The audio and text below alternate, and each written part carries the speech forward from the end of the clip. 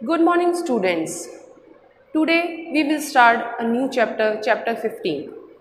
Chapter 15 is circumference of circle and area. In this chapter we will study about the circle, circle's circumference, a circle's area and figures related to circle. इस chapter में आपको circle के circumference, area और circle से related जितने भी figure बनते हैं उन सब के बारे में स्टडी करना है. ओके इन पर स्टडी करने से पहले हम कुछ फॉर्मूले स्टडी करेंगे जो मैंने बोर्ड पर नोट डाउन किए हैं. Number 1 circle. सर्कल के दो फॉर्मूले आपको स्टडी करने होंगे, सर्कमफ्रेंस एंड एरिया. ये आप प्रीवियस क्लासेस में पढ़ के आए हैं. What is the circumference of circle and what is the area of circle? The circumference of circle is 2 pi r and the area of circle is pi r square. And what is the r? R is the radius of circle. किसी भी circle का अगर आपको circumference find out करना है तो what is the circumference? Circumference is the boundary. The length of boundary is called circumference and if radius of this circle is r, then its circumference is found by formula 2 pi r. Second formula is area of circle. If radius of circle is r, then area of this circle can be found by pi r square.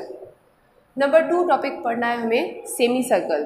तो उसके लिए पहले बता दूं मैं आपको what is the semi circle. Circle का जो हाफ पार्ट होता है, the half of the circle is called semi circle. अगर आप सर्कल को हाफ पार्ट में डिवाइड कर देंगे तो उसका जो हाफ पार्ट यानी आपने सर्कल को 2 इक्वल पार्ट्स में डिवाइड कर दिया है तो ये जो 2 इक्वल पार्ट्स हैं they are the half of the circle. इस हाफ ऑफ दी सर्कल को बोलते हैं semi circle. The half of the circle is called as semi circle. Okay और सेमी सर्कल की अगर रेडियस भी आपके पास में आर है then what is it's area, what is it's circumference. ठीक है तो ये दो टॉपिक भी पढ़ने हैं. अब हम सर्कमफ्रेंस कैसे निकालेंगे. तो सर्कमफ्रेंस में देखिए बाउंड्री. सर्कमफ्रेंस का मतलब होता है किसी भी शेप की बाउंड्री. तो इसकी बाउंड्री में क्या क्या आ रहा है. एक तो आ रहा है ये कर्व्ड पार्ट एंड ये स्ट्रेट पार्ट. ये स्ट्रेट पार्ट क्या है, ये स्ट्रेट पार्ट देखिए ये रेडियस है, ये भी रेडियस है, means r plus r 2r. तो ये जो स्ट्रेट लाइन है इसकी लेंथ है 2r एंड ये जो कर्व्ड पार्ट है that is the half of this whole part. ये टोटल था 2 पाई आर. इसका हाफ करने पर ये हो जाता है पाई आर. 2 पाई आर का हाफ हो जाएगा पाई आर. तो टोटल सर्कमफ्रेंस हो जाती है पाई are plus are that means pi are plus 2r. तो circumference of semi circle is pi are plus 2r. इस फॉर्मूले के थ्रू आप किसी भी सेमी सर्कल की सर्कमफ्रेंस को फाइंड आउट कर सकते हैं अगर आपके पास में उसकी रेडियस अवेलेबल हो. नंबर 2 है एरिया ऑफ सर्कल. क्योंकि सर्कल का बिल्कुल हाफ होता है सेमी सर्कल तो सर्कल के एरिया का हाफ करते ही आपको मिल जाएगा सेमी सर्कल का area. So area of circle is pi are square then area of semi circle is half pi are square. जो सर्कल का एरिया आता है उसको हाफ से मल्टीप्लाई या 2 से डिवाइड देने पर आपको एरिया ऑफ सेमी सर्कल मिल जाता है. नेक्स्ट टॉपिक है आपका क्वाड्रेंट ऑफ ए सर्कल. तो क्वाड्रेंट क्या होता है. When a circle is divide into 4 equal part. अगर सर्कल की 2 डायमीटर ड्रॉ करें, 2 डायमीटर जो कि they are perpendicular, 2 perpendicular diameter draw करने पर सर्कल के 4 इक्वल पार्ट्स जो बनते हैं इन 4 पार्ट्स को बोलते हैं quadrant. This each part is called as quadrant. ये हर एक पार्ट जो है सर्कल का क्या है क्वाड्रेंट. एक सर्कल के 4 क्वाड्रेंट्स होते हैं. 4 क्वाड्रेंट्स को ज्वाइन कर दें तो वापस पूरा सर्कल बन जाएगा. तो क्वाड्रेंट के बारे में आपको पढ़ना है. क्वाड्रेंट के बारे में भी आपको सर्कमफ्रेंस एंड इट्स एरिया. तो सर्कमफ्रेंस क्या होगी. सर्कमफ्रेंस फिर आप कह सकते हैं बाउंड्री. बाउंड्री में एक तो ये आ रही है, ये रेडियस है सर्कल की, ये लाइन आ रही है that is also radius of circle. और ये क्या है, ये जो है पूरे सर्कल की सर्कमफ्रेंस का 1/4 पार्ट है. तो 2 पाई आर का 1/4 क्या होगा. 2 पाई आर का 1/4 होगा हाफ पाई आर. तो आप देख सकते हैं what is the circumference of quadrant. Radius are plus half pi are. इसीलिए इसका फॉर्मूला बनता है half pi are plus are means 2r. Number 2 इसके अंदर आता है area of quadrant of circle. तो क्योंकि क्वाड्रेंट जो है वो सर्कल का 4th पार्ट होता है सो सर्कल के एरिया का 1/4 करने पे आपको क्वाड्रेंट का एरिया मिल जाएगा. नाउ नेक्स्ट टॉपिक है आपका एरिया एंक्लोज्ड बिटवीन 2 कॉन्सेंट्रिक सर्कल. तो 2 कॉन्सेंट्रिक सर्कल के बीच में जो एंक्लोज होगा एरिया उसका आपको एरिया फाइंड आउट करना है. तो 2 कॉन्सेंट्रिक, पहले तो कॉन्सेंट्रिक सर्कल्स क्या होते हैं. कॉन्सेंट्रिक सर्कल्स का मतलब होता है circles which having same centre. जितने भी सर्कल्स हैं अगर उन सबका सर्कल्स का सेंटर सेम है तो वो सारे के सारे सर्कल्स क्या होंगे, कॉन्सेंट्रिक सर्कल्स होंगे। लाइक मैंने 2 सर्कल बनाए एक ही सेंटर लेकर, एक ही सेंटर पे अगर मैंने 2 सर्कल बनाए तो ये दोनों सर्कल क्या होंगे, ये दोनों सर्कल होंगे कॉन्सेंट्रिक सर्कल। 2 से ज़्यादा भी बनाए जा सकते हैं एक ही सेंटर पे। तो हम 2 कॉन्सेंट्रिक सर्कल्स के बारे में पढ़ गए हैं, इसलिए मैंने 2 कॉन्सेंट्रिक सर्कल्स बना दिए हैं। कॉन्सेंट्रिक सर्कल का मतलब होता है circles having the same centre. अब ये कह रहा है area enclose between the concentric circle, concentric circle के बीच में आने वाला एरिया यानी ये एरिया, ठीक है। ये एक तरह से एक रिंग बनेगी जिसको रिंग भी बोलते हैं, रिंग ऑफ सर्कल। ओके, इसका एरिया कैसे निकलता है, इसका एरिया निकालने के लिए आपको क्या करना है, area of the outer circle minus area of the inner circle. Outer circle में से इनर सर्कल के एरिया को माइनस कर देते हैं। आउटर सर्कल और इनर सर्कल का एरिया आपको निकालने के लिए दोनों की रेडियस होनी चाहिए। Let us consider outer circle की रेडियस r1 है और इनर सर्कल की रेडियस r2 है। तो आउटर सर्कल का एरिया हो जाएगा पाई r1 स्क्वायर और इनर सर्कल का एरिया हो जाएगा पाई r2 स्क्वायर। दोनों को अगर सब्ट्रैक्ट कर देंगे तो आपको area enclose between 2 concentric circle आ जाएगा। तो इस फॉर्मूले में मैंने क्या किया है, यहाँ से पाई कॉमन निकाल लिया है। अगर इन दोनों में से पाई कॉमन निकाल लेते हैं तो रिमेनिंग रह जाएगा r1 square minus r2 square. So area enclose between 2 concentric circle can be find by the formula pi r1 square minus r2 square. इस कंडीशन में r1 is always greater than r2। Radius r1 radius r2 से greater होनी चाहिए तभी ये formula apply होगा, ठीक है। तो इस तरह से मैंने आपको सबसे पहले circumference of circle and area chapter 15 start किया है और उसमें आपको मैंने कुछ फॉर्मूले दिखाए हैं सर्कल के, semi circle, quadrant of circle and area enclose between 2 circle. इन सब के मैंने सर्कमफ्रेंस एंड एरिया के फॉर्मूले बताए हैं। तो सबसे पहले तो आपको इन फॉर्मूलों को केयरफुली स्टडी करना है, उसके बाद ही आप कोई क्वेश्चन कर पाएंगे। Okay, now we will do question number 6 of exercise 15.1. Let us see what is the question number 6. Question number 6 is, if circumference of a circle is equal to perimeter of a square, if area of square is 484 square meter, then find area of the circle. First of all we have to understood the question. Question says that circumference of a circle is equal to perimeter of a square. Question कह रहा है कि एक circle की circumference एक square की perimeter के equal है एंड उस स्क्वायर का एरिया 484 है और उस सर्कल का एरिया आपको फाइंड आउट करना है। दैट मीन्स आपके पास में एक सर्कल है और आपके पास में एक स्क्वायर है। इनमें क्या रिलेशन है कि इस सर्कल की सर्कमफ्रेंस इस स्क्वायर के पेरीमीटर के इक्वल है, इस स्क्वायर का एरिया 484 है और इस सर्कल का एरिया आपको निकालना है, ठीक है। अब एरिया निकालने के लिए हमें सर्कल के एरिया के लिए सर्कल की रेडियस चाहिए और स्क्वायर के एरिया के लिए स्क्वायर की साइड चाहिए। तो let us consider the radius of the circle is r। मैंने कंसीडर कर लिया है, जिस सर्कल की ये बात कर रहा है उस सर्कल की रेडियस r है। And let us consider the side of this square is a। जिस स्क्वायर की बात की है उस स्क्वायर की साइड को मैंने a कंसीडर कर लिया है। चलिए अब हम क्वेश्चन के अकॉर्डिंग इसको सॉल्व करेंगे। तो सबसे पहले हम कह सकते हैं अकॉर्डिंग टू क्वेश्चन के अकॉर्डिंग ही हम इक्वेशन बनाएंगे। तो क्वेश्चन क्या कह रहा है, circumference of circle is equal to perimeter of square. तो यही हम कह देते हैं सर्कमफ्रेंस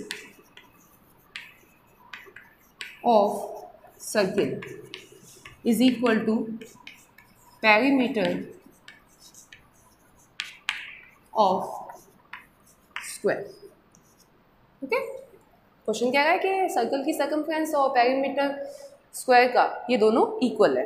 अब इनके नीचे इनके फॉर्मूला लगा देते हैं। सर्कमफ्रेंस ऑफ सर्कल अभी मैंने आपको बताया था what is the formula of circumference of circle, 2 pi r is equal to perimeter of square आपने प्रीवियस क्लास में पढ़ रखा होगा 4 इंटू साइड। तो क्योंकि सर्कल की रेडियस मैंने r कंसीडर की है इसलिए 2 पाई r में यहाँ r लिखा जाएगा और perimeter of square 4 into side होता है, साइड मैंने a कंसीडर की है इसलिए इसके साथ में a आएगा। ओके, अब हम यहाँ से a फाइंड आउट करेंगे। a फाइंड आउट करने के लिए आपको 4 को ट्रांसफ़र कर देना चाहिए।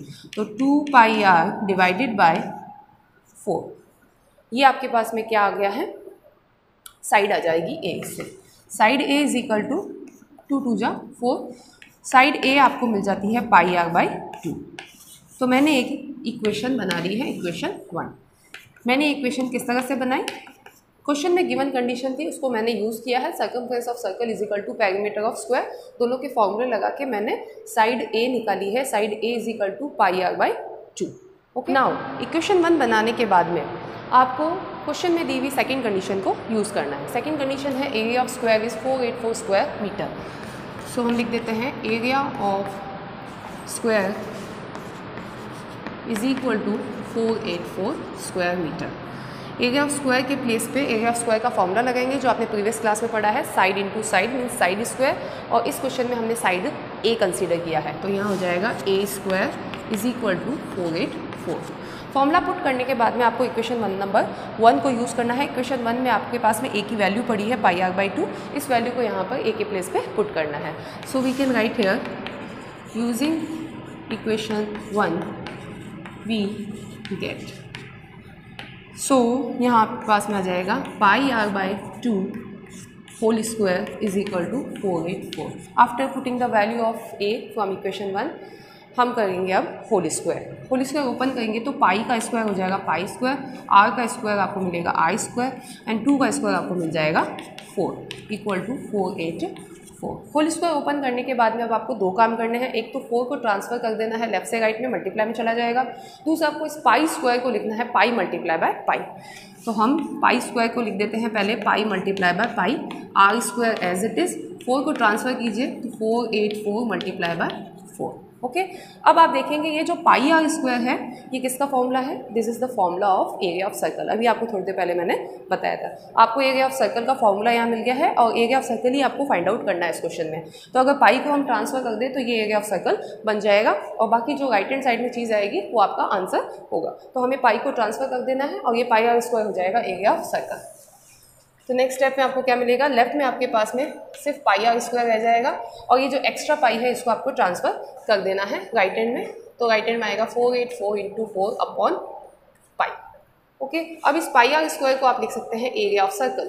तो पाई आर स्क्वायर की जगह हम लिख रहे हैं area of the circle is equal to 484 multiply by 4 upon pi. पाई को आप लिख सकते हैं 22/7। पाई की वैल्यू पुट कर दी। नाउ नेक्स्ट स्टेप में अब आपके पास क्या आ जाएगा? 484 मल्टीप्लाई बाय 4 अपॉन 22/7। 22 यहाँ रहेगा, इसका रेसिप्रोकल होगा तो 7 आ जाएगा न्यूमरेटर में। ओके, अब इसको डिवाइड दे दीजिए 11 की टेबल से। 11 2 जा 11 4 जा 44, 11 4 जा 44। अब आप इसको 2 से डिवाइड दे सकते हैं, 2 2 जा 4। तो आपके पास आ जाता है 44 इंटू 2 इंटू 7। इन तीनों का प्रोडक्ट करेंगे तो आपके पास आ जाएगा 616। सो आप कह सकते हैं area of the circle is equal to 616 square metre और मीटर स्क्वायर। तो आपको एरिया ऑफ सर्कल निकालना था जो कि आ चुका है 616 स्क्वायर मीटर। तो ये हमारा रिक्वायर्ड आंसर है। तो किस तरह से किया हमने? इस क्वेश्चन के अंदर पहले एक सर्कल कंसीडर किया जिसकी रेडियस हमने आर कंसीडर की, एक स्क्वायर कंसीडर किया जिसकी साइड हमने ए कंसीडर की। फिर हमने क्वेश्चन के अंदर जो दो कंडीशन है उन्हीं को 1 बाय 1 यूज़ किया। पहली कंडीशन थी circumference of circle is equal to perimeter of square. दोनों को इक्वेट करके means 2 pi are is equal to 4 into side करके हमने यहाँ से ए की वैल्यू मतलब साइड निकाली है पाई आर बाई 2। इक्वेशन 1 बनाई। उसके बाद सेकंड कंडीशन लगाई area of square. Area of square given है 484। एरिया ऑफ स्क्वायर के नीचे उसका फॉर्मूला लगाया। फिर ए की वैल्यू हमने इक्वेशन नंबर 1 से यहाँ पर पुटअप करके होल स्क्वायर कर दिया। होल स्क्वायर करने के बाद पाई आर स्क्वायर में यहाँ पर पाई स्क्वायर आर स्क्वायर में पाई स्क्वायर को पाई इंटू पाई लिखा है, are square as it is लिखा है, 4 को ट्रांसफर किया है। फिर पाई को ट्रांसफर कर दिया है। ये जो पाई आर स्क्वायर बच जाता है यही एरिया ऑफ सर्कल है। बाकी सारी चीज़ें हमने लेफ्ट से राइट में ट्रांसफ़र कर दी है। फिर हमने इसको कैलकुलेट किया है तो लेफ्ट हैंड में एरिया ऑफ सर्कल है और राइट हैंड में कैलकुलेट कर दिया तो आपके पास डिजिट आ गई। मतलब एरिया ऑफ सर्कल किसके इक्वल आ रहा है? 616 स्क्वायर मीटर के, जो कि आपको फाइंड आउट करना था एरिया ऑफ दी सर्कल। तो इस क्वेश्चन का आंसर होगा 616 स्क्वायर मीटर। इस तरह से क्वेश्चन नंबर 6 किया जाएगा। ये क्वेश्चन इंपॉर्टेंट है इसीलिए मैंने इसका वीडियो बनाया है। तो इस तरह से मैंने इस वीडियो में आपको क्या क्या बताया, एक तो सर्कल और सर्कल से रिलेटेड शेप्स के फॉर्मूलाज बताए हैं। तो आपको केयरफुली उन सारे फॉर्मूलाज को नोट डाउन कर लेना है। और मैंने इस एक्सरसाइज 15.1 का भी एक इम्पॉर्टेंट क्वेश्चन सॉल्व करवाया है। अगर आपको ये वीडियो अच्छा लगता है तो वीडियो को लाइक कीजिए, कमेंट कीजिए और चैनल को सब्सक्राइब जरूर कीजिए। Thank you very much.